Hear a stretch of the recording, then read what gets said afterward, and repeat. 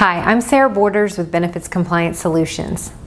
Just a reminder that we have a new logo, a new website, and new and improved videos coming to you every single week. Now this week we're going to talk about embedded deductibles within HDHPs or high deductible health plans. Now just as a reminder, in order to contribute and open an HSA, you have to be enrolled in a qualified high deductible health plan coverage and can't have any other disqualifying coverage. So let's talk about the embedded deductible issue that comes up time and time again.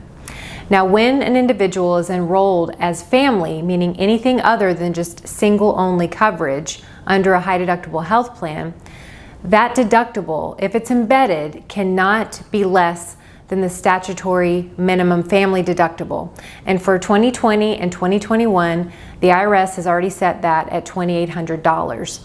So if an individual has an individual deductible and has family coverage that's less than $2,800, even if it's $2,700 or $2,750, then that makes the entire plan not a qualified high deductible health plan, which in turn means that any HSA contributions that were made are now taxable to that individual and have to be cured through what we call a curative distribution.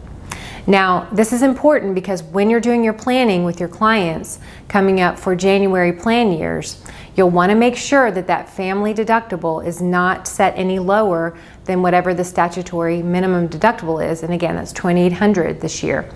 So you'll want to take a close look at the plans, take a close look at the plan documents and the SBCs to ensure that it isn't somehow inadvertently a non-qualified HDHP. This is especially important with self-insured plans. It's something you're going to have to watch year after year.